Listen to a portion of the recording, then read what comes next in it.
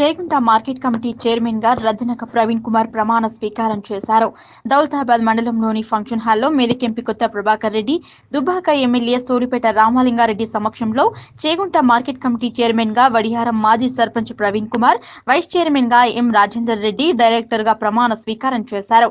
ఈ సందర్భంగా market committee chairman Praveen Kumar మాట్లాడుతూ తనపై నమ్మకం ఉంచి మార్కెట్ కమిటీ చైర్మన్ గా నియమించినందుకు దుబ్బాక ఎమ్మెల్యే సోలిపేట రామలింగారెడ్డికి కృతజ్ఞతలు తెలిపారు. ఎంపీటీసీలకు నుంచి వివిధ గ్రామాల నుంచి వచ్చిన టీఆర్ఎస్ కార్యకర్తలందరికీ పేరు పేరున కృతజ్ఞతలు తెలియజేసుకుంటున్నాం.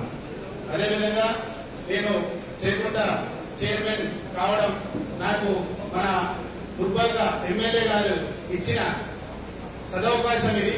ఎందుకంటే ఎందరో ఎన్ని ఒడిదొడుకులున్నా నన్ను ఖచ్చితంగా నేను చైర్మన్ చేస్తానని నాకు 1 year కింద చెప్పింది.